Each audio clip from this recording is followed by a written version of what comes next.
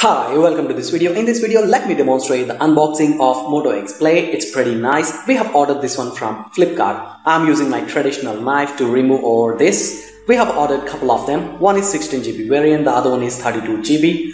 Since we have ordered together, they have provided in the same box. You can visualize the same over here, the 32 and 16GB variant. Towards the left, the 16GB version, and towards right, the 32GB. It's pretty difficult to find from these boxes. Let me put this 32GB variant beside and concentrate on our 16GB variant. Let's unbox to see what are there inside this box. Up top, you can see the device itself. Let us put open and place it in our hands to see how it looks like. It's pretty nice in hand. Towards top, you can see a screen guard providing all the specifications on it, but it's not good. Let me remove that and see the other stuff over here. Here comes the charging cable and USB data sync. It's pretty good. This is not Type-C, the future-proof what we are seeing in the latest models, but the size is too good. Next up is the wall mounting. This has two USB ports. It's pretty good. From front, you can see this is an Indian version, and the back, these two will really double up. I mean, you don't need to block your power cables over there. That's a great sign. The 3.5mm audio jack, hands-free is included in this box, which nowadays most of other companies are excluding due to cost cutting. It's a good sign Motorola included it. The quality is not as good as expected, but you need to prefer the other one. They also included tons of documentation in the package. Indeed, altogether totally 5 books. I'll walk them all quickly, but I don't expect anyone would spend their time reading before using their smartphones. This is a SIM tray. They have provided it. This can be used to eject your tray and provide your details in it.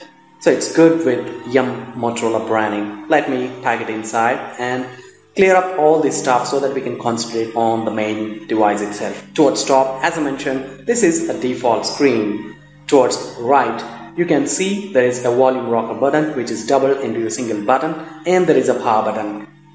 Towards top, there is a 3.5mm jack as well as a SIM tray. You can use that earlier pin to pop over here to remove that. Let me show that later on in the video. Towards left, you see everything is empty. There is nothing bare bone structure over here. And towards bottom, you should see there is a charging port which can be also used for quick charge, where very few companies are offering. In the back, you can see a nice designed one. You can remove that as well. And there is a metal frame for your 21 megapixel camera. There is a dual tone flash and the dimple for a Motorola for easy. And towards bottom, there is a microphone. Once you remove this back cover, you can see the internals as well. But the sad part is this is not user removable battery, so it's stuck in. And there is some information towards top. It's nicely built. You can use this process to pop your back screen in. It's pretty nice. You can use a swappable that one according to your customization, different colors. I can use my SIM tray to pop it out. As I mentioned earlier, it's pretty easy.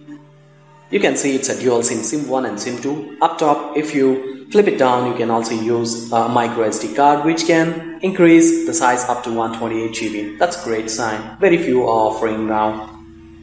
I can pop it in right this, and it's a nice design which is fitting to the design itself. Let me boot up the phone. Sorry guys, I gotta carry the rest of the video with this demo screen guard on. Since I wanna use tempered glass at the time, I wanna remove that. There's a nice animation booting over here, coming with Android, the globe spinning around, showing different stuff.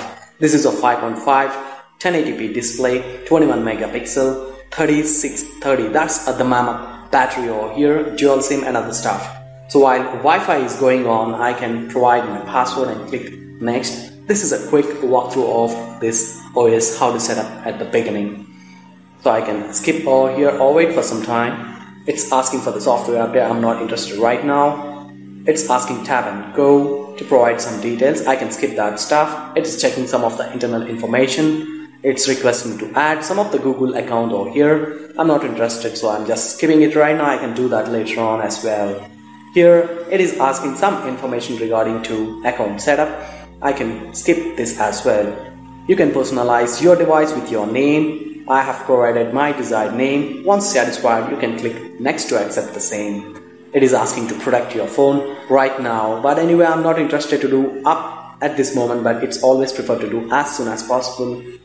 Here in the Google services, you can tap more and click next to accept all the terms. What next? It is asking to start migrating your old phone stuff over here, but I'm not interested. I can click maybe later so that it asks me. You can click got it. One last time. That's it. This is the home screen. You can see there are no more home screens. That's why you don't see anything while you're swiping. This is the app drawer and all the default applications that you can see over here. The call, how it looks like. The moment you tap on the dial pad, you can see the size and the response. I'm just calling some dummy number. I can cancel that off by clicking on this red button. That's it. You can go to the home screen. You can swipe down to see all the notification icons over here. I can show you this flash over here. It's pretty nice and strong. I can stop that one. I can increase the brightness by pulling it all the way last. You can swipe up. Going to the home screen, these are the default applications. You can multiple screens. You can swipe out all this stuff if needed. Let's get into settings. I just wanted to show you the version of it. So all the way go down to about phone, tap on it. You should see the hardware version, Android version and baseband versions. Tap on Android 5.1.1. This is of Lollipop. While you're tapping multiple times, you can see a game is popping out. This is a pretty tough game. I'm just showing a sample of it. Even I could not count. So at the bottom you can see remaining details like kernel versions and model number. Next up, I'm just showing a brief demo of camera. You can see much details in my next video dedicated for camera itself. The settings are pretty cool, much better than the stock Android or any other stuff. So Lollipop is doing a great job over here. These are the folders, how it looks like. And towards the bottom you can see the messaging. So one last time, I'm just quickly demoing how to type or use this stuff. Thanks for watching this video. This is Kiran signing off. Have a good day. Bye bye.